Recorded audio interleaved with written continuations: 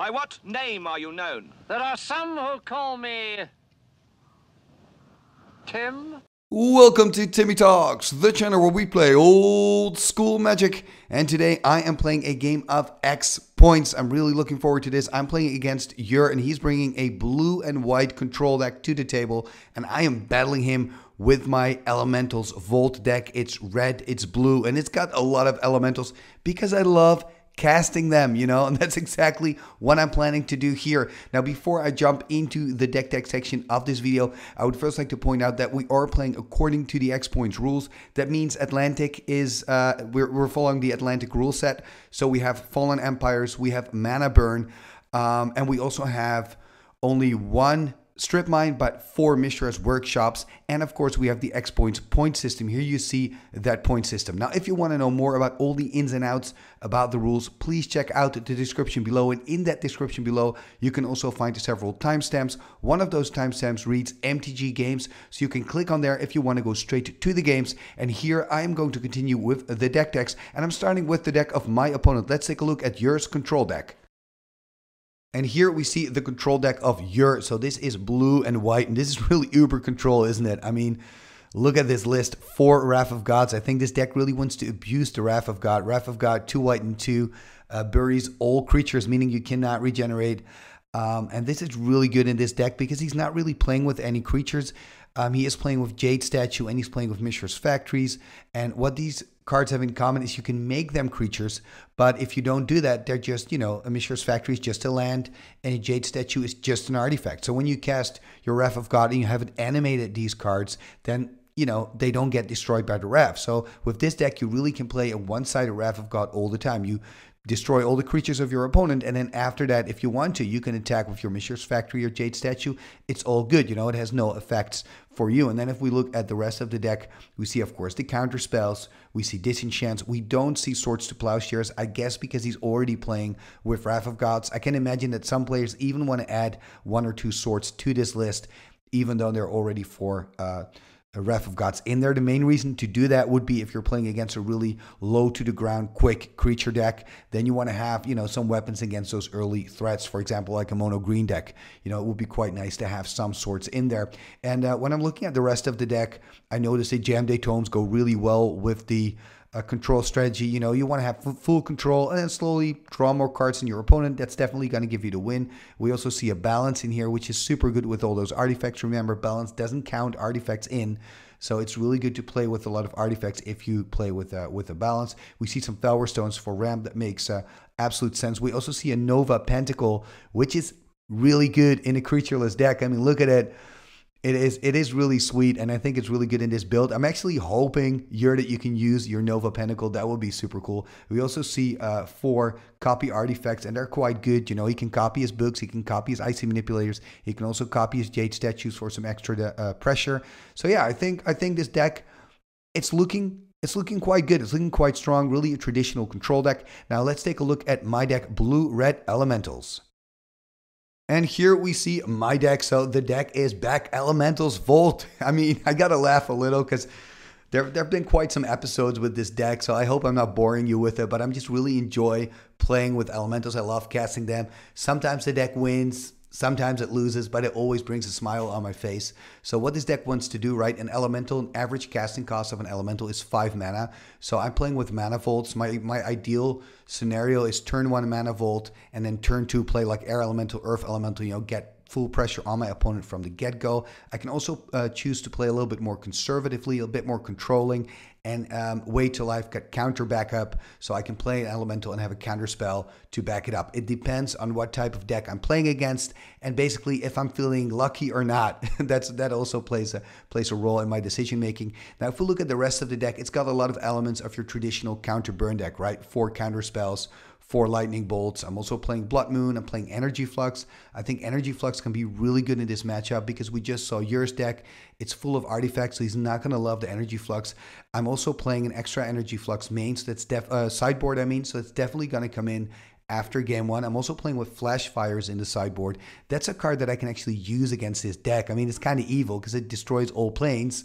But yeah, I'm hoping to actually use it after game one. But I am a little bit worried about the Wrath of Gods because, you know, my deck tends to really like just put multiple elementals out, and that kind of makes it perfect for Ur to kind of use his Wrath of God against that. So I really need to make sure that I can counter that away, or that I just play one elemental at a time. Then again, he's also playing with Jade Statue, which is a perfect blocker for most of my elementals because most of them don't fly and they're not big enough to kill the statue. The statue's got 6 toughness. So that's another thing. Maybe I can combine like a hit from a fire elemental or earth elemental with the bolt and kill a Jade Statue that way. So these are things that are kind of, you know, probably going to go through my mind while I play this game. Do remember, of course, I said this before we start the game, we don't know what decks we have. So for me, for example, when I'm now playing Ur, now that I've seen the list, I know he's not playing with Swords to Plowshares, but as soon as I see a white mana, I always expect Swords to Plowshares. So I'm definitely going to try to you know, play around Swords to Plowshares, even though he's not even playing with one. So it's going to be interesting to see if there's a certain point in the game where I realize, hey, he's not playing with swords, he's full on Wrath of God, because that could matter. That could mean that maybe I play out my elemental a little bit early and then keep counter magic up really for those wraths. So I wonder if that's something that I'm going to see as the game develops. But I guess there's only one way to find out. Let's go to the match. Game number 1, here we go. So I'm playing blue and red, my elementals deck, starting here with a Mana Volt. That's what I want to do with this deck, passing the turn to Nether Shadow, and also known as a Ur. And he's playing blue-white control, so he wants to take full advantage of his Wrath of Gods in this build. And there's another island. Let's see if I'm going to play a water elemental or air elemental. I mean, it is risky. I decide not to because of that white mana, right? Because that could represent a swords. And if I play out like a water elemental, tap down my Mana Volt, and he then plays a swords on it, you know, that's not a good position to be in. Passing the turn, it seems, no, he's not. He's going to disenchant my Mana Volt here. I'm not going to counter, so accepting this. Playing a Volcanic, so I'm really playing it quite slow. And passing the turn.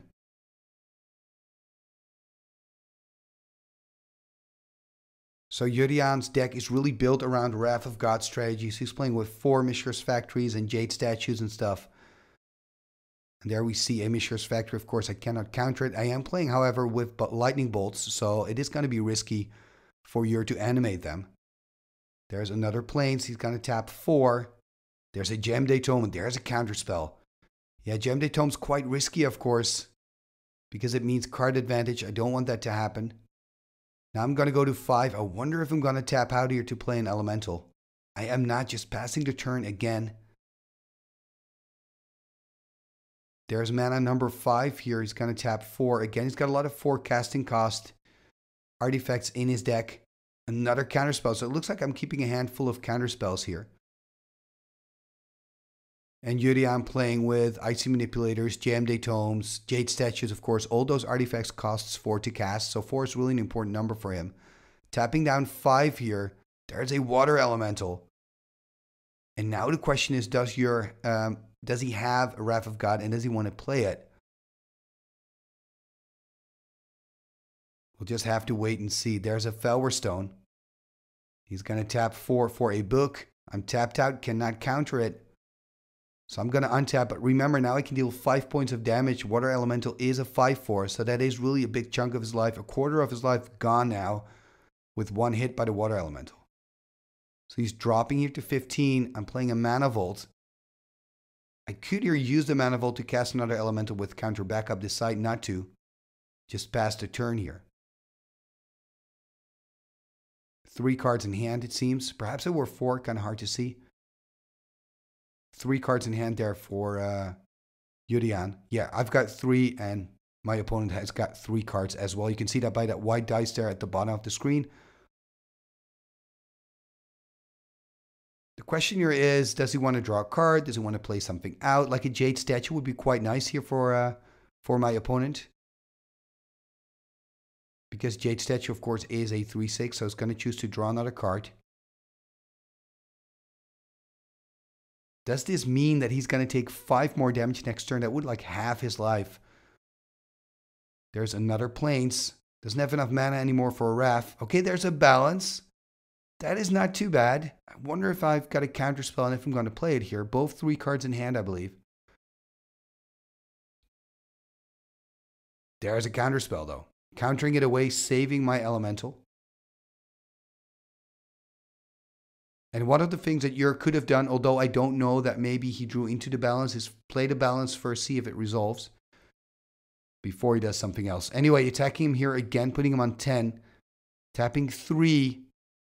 There's an energy flux, and this is annoying for him because he's got a Flower Stone and a Gem Tomes. He's probably going to let go of the Flower Stone. I mean, he does have a lot of mana, but it's tough if you have this upkeep cost of 2 per artifact. He's going to untap. Now he's got decisions to make. Untap, upkeep. So what is he going to do? So he's going to tap 2, use the mana of the Flower Stone. And he's going to use those 2 mana to keep his Gem Tome alive.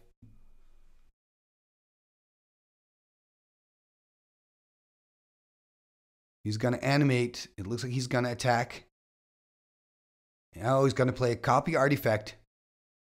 Now, of course, in response, exactly, I can bolt it. So I bolt the factory. That means that he's got to choose another target with the copy artifact, which is not too bad right now because he's got the Gem Tome, which is a nice target. On the other hand, it does mean he's got to pay 2 more mana. So actually, in this situation, it is not a nice target. This is not what you want to happen. You could even consider here targeting the Mana Vault. Yeah, he's targeting the Mana Vault to draw an extra card. I think this is a good decision. And just let the Mana Vault die next turn by the energy flux. So I'm going to untap here, pay 2 mana for my own Mana Vault. Attack him here with 5, put him on 5. Like that Water Elemental is doing a lot of work for me, playing City of Brass. 1 card in hand. I hope for my sake that that's a counterspell so I can protect the Water Elemental. So now he's going to untap, he's going to let go of his artifacts, and he's going to draw. And here you can really see how good Energy Flux is against all those artifacts. There's a Strip Mine. He just needs a blocker or a way to get rid of the Water Elemental. He's on 5. There's a Disenchant on the Energy Flux. Probably a card that he just drew into. That's unfortunate. There's a Hurkyl's Recall. But it's not going to do much though. He is dead. He is done for with just 1 Water Elemental that it was able to defend with a counterspell. I managed here to win this first game. Wow, what a surprise. And now we're going to dive into our sideboards and we're going to catch back up with you in game number 2. Game number 2, here we go. So there we see you're starting here with the Plains, passing the turn. Island into Mana Vault. No, into Soul Ring, into Mana Vault. Wow. So much mana. I am taking a damage though. We are playing with Mana Burn in this format. But that's a lot of mana. I wonder what I can do with it next turn. Let's see what Yer can do. There's another Plains tapping 2. There's a Flower Stone. And a pass turn. I can find another blue. The question is, am I going to take the risk here? I didn't see a single Swords in the previous game. It looks like I'm going to do it. Going to tap 5 here to cast a Water Elemental turn 2. So there the Water Elemental is back that wrecked Yer in game 1. Can I do the same thing in game number 2? I don't think I ever saw 1 Water Elemental deal 20 points of damage, by the way, which is what happened in game 1. That's quite unique for me. And there we see another Flower Stone into another Flower Stone. He really needs one of those Wrath of Gods. He's very unfortunate. Hasn't found a single one. Despite the fact that he is playing, of course, with a full playset of Wrath of Gods in his deck. There's another Mana Vault. And of course an attack with the Water Elemental. So Yer is now on 15. He's got enough mana to cast a Wrath with counter backup. There we see a Wrath of God. And now the question is, am I going to play a counterspell? I'm not. I'm going to let it happen. I mean, I've got a lot of elementals in my deck. Tapping 3. There's, ooh, Disrupting Scepter. That is quite good in this control strategy. I wonder if I want to counter this. I am countering the Scepter here. So really want to keep the cards in hand, although I only have one. I'm going to drop here to 17. I wonder if I should have countered that, to be honest. But then again, I don't know what that one card is. I mean, for example, that City of Brass, I could have, decide to discard that if Ur uses his Disrupting Scepter. And now it looks like I'm going to untap my Mana Vault. Now remember, I'm also playing with a little bit of burn in the deck. 1 Disintegrate, 1 Fireball, and I believe also 1 Earthquake. Probably boarded out the Earthquake though. But the Mana Vaults in combination with those X spells can be quite good. So I attacked here with the Air Elemental. And Ur's not doing much. He's not finding anything. He's on 11. Only 1 card in hand. It's not looking great for him. Oh, there's a huge Fireball. Yeah, I talked about the Fireball, and there it is. The moment I started to untap the Mana Vault, I'm like, probably have Fireball in hand. That's exactly what happened here. So this is a really, really short game too. But don't worry, we did play a game number 3, so stick around for game 3.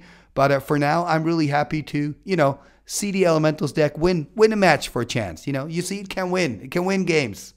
Anyway, 2-0 for me. But remember, we are going to play the game 3, so stick around.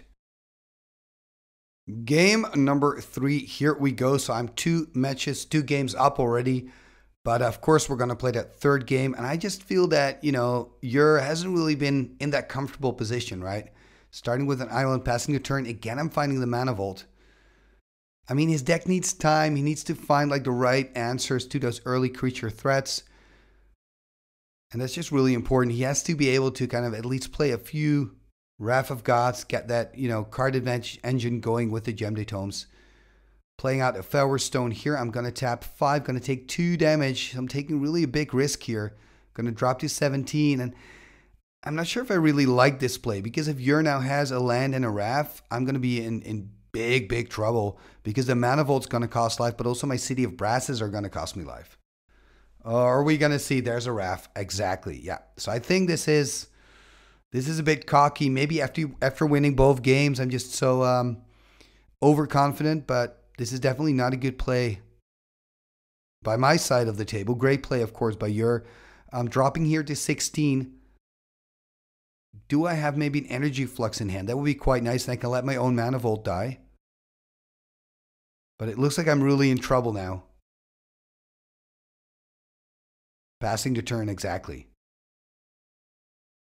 So this is great for Ur, because even if he does nothing, he deals damage to me because of the Mana Vault that's tapped. And look at those 2 City of Brasses on my side of the table. Let's see what he can do. Decided to untap again. Perhaps he was considering a Disenchant. It would be a bad decision at this point. Another Flower Stone could be nice. Could even consider stripping something.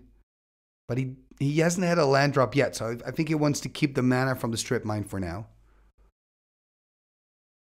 Tapping a white, tapping the Flower Stone. What is he going to do? Playing a balance. Interesting. So he's kind of using a balance now as a Mind Twist. So I guess I've got a Bolt in hand here. So bolting Ur for 3, putting him on 17. Ooh, what is he going to do here? Oh, he's going to take away his own land. He really wants me to feel the pain. Oh, to feel the pain of the Mana Vault. Oh my goodness. This is an interesting strategy, right? He's like, you know what? You're going to kill yourself with your own Mana Vault. I'm going to lose a fork here. Going to discard a fork. 3 cards in hand. This is really mean, Ur. Oh man, I'm going to drop to 15, and it looks like I want to change my mind here. Oh, okay, I see what I'm going to do. Okay. I want to fork the Bolt, of course. But I need to take 2 points of damage, right? It should go to 14. Yeah, I think I should have gone to 14 here, because I tapped both my City of Brasses. Anyway, we see a Desert being played by Ur in a pass. That was kind of nice. At least I'm able to use the fork, put him on 14. play out an island, but I mean, it's not looking great for me. There's a factory. There's a copy on the factory. Counterspell though, so I think that's important because if he can deal even more damage a turn, it's going to be very difficult for me. I'm going to take more damage from the Volt, drop to 12. Drop to 11.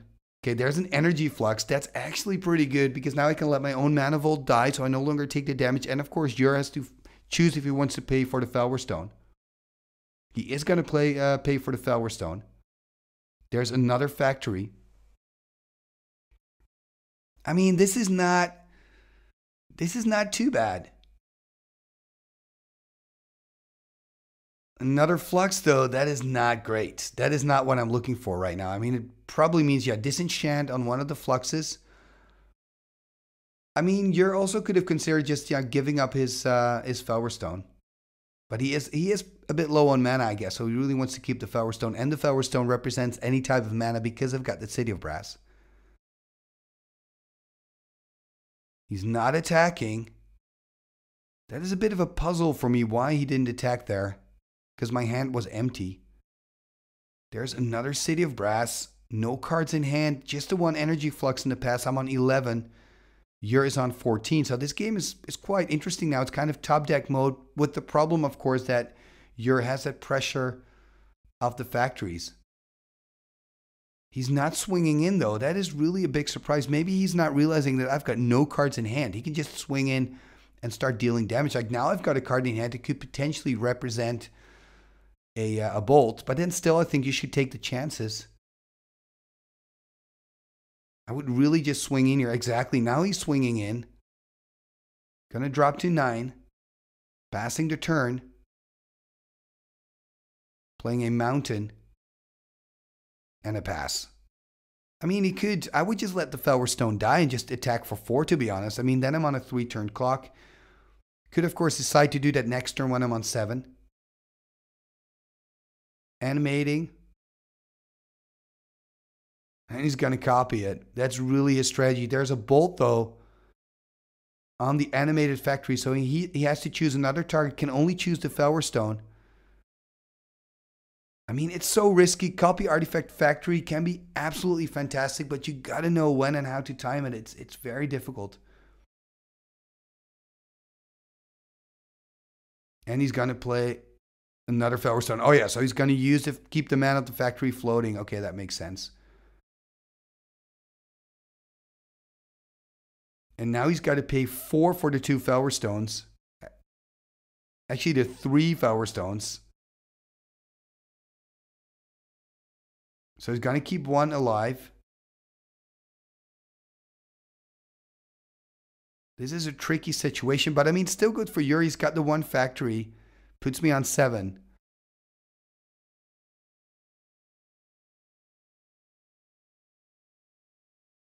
Just, I don't think I'm finding really the good cards. All I want is a big elemental to put on the board to kind of block the factory with.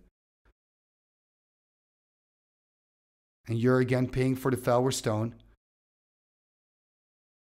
I think if you're Jur, what you want to do is just keep attacking. I mean, I'm on 7. Exactly, just keep swinging with the factory. And I mean, you'll get there. I've got 3 turns, finding a volcanic island. I wonder what I have in hand. I haven't seen a single Blood Moon as well. I mean, Blood Moon is quite good against the factories. Passing the turn here. What do I have?